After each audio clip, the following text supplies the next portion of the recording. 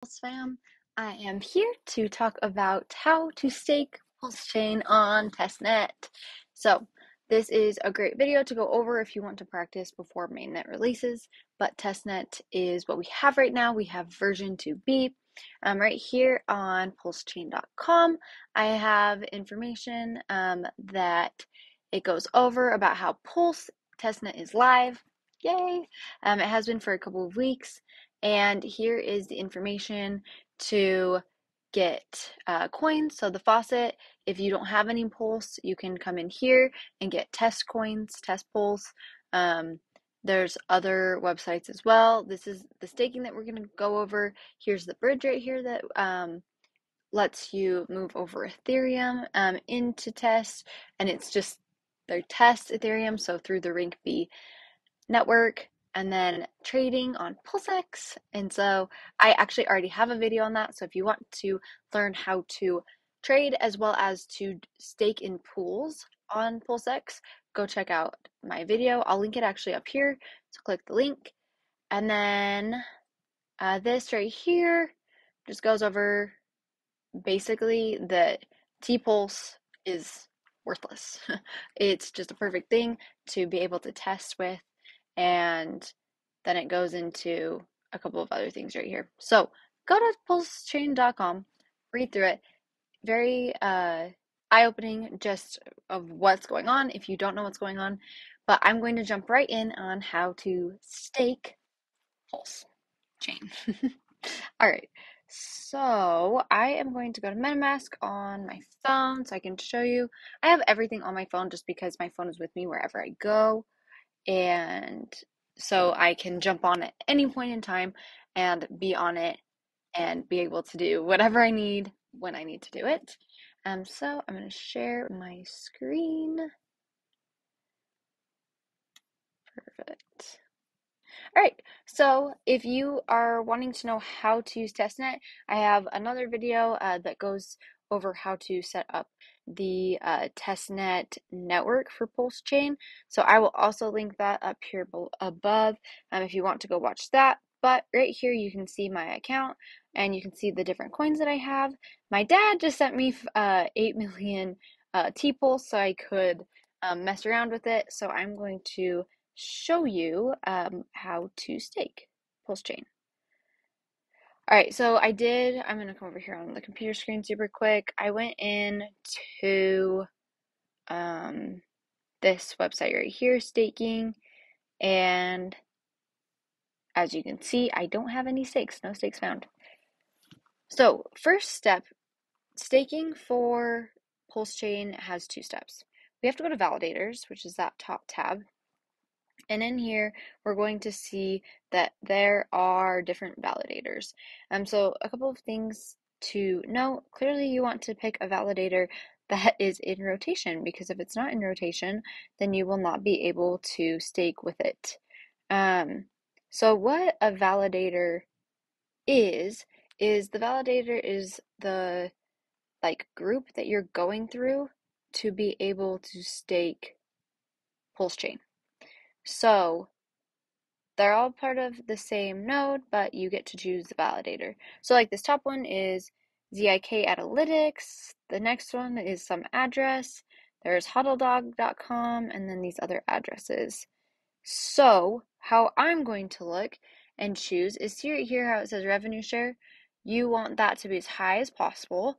Also, you want the misdemeanors and felonies to be as low as possible too. So those are what determine if this specific validator gets kicked off of the network. And we don't want whatever we're staking in to get kicked off the network. So just make sure that those are either pretty low, because they do have a whole strike system basically. So it's not 3 strikes you're out, but kind of the same thing, but with the misdemeanors and felonies. So let's click on this top one. Sweet. All right. So we have the option to get T-Pulse by staking, and let's just come in here and we can come and put how many pulse we want to do. Should we do 3 million?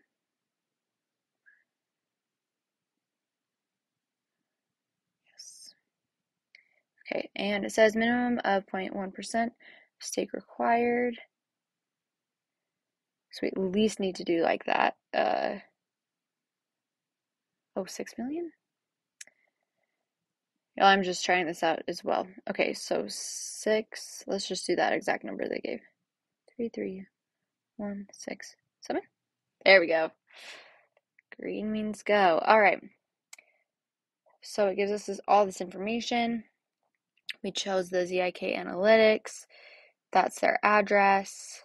They don't have any misdemeanors or felonies, and they have the revenue share of 100%. And yes, they are in rotation. So we're going to click confirm.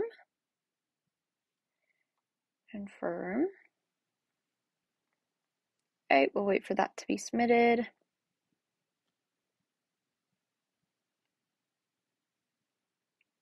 Okay, I think still pending. Pending. Oh, and actually that is a great point. Let's see, let's come to stakes. Okay, wonderful. So I do want to go back here just super quick, and let's click on this. See how it says pending right here? So that, it takes 24 hours to be in like the full rotation. So just keep that in mind that it probably will stay pending for the next 24 hours actually. If we come back up to stakes, we can see, sweet, we can see my stake right there that I did, which is awesome. And maybe it'll give us more information. Yep, look at that right there. Oops, it says pending. So just wait the 24 hours, and then it will show up where you're going to be able to be earning the T-Pulse, which is this specific reward for this specific validator. Something that's kind of cool too is at any point I can either add more or subtract from my Pulse.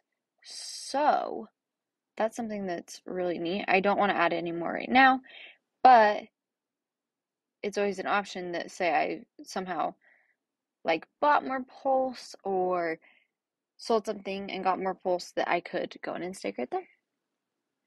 Awesome. So just to reiterate, there are the 2 steps.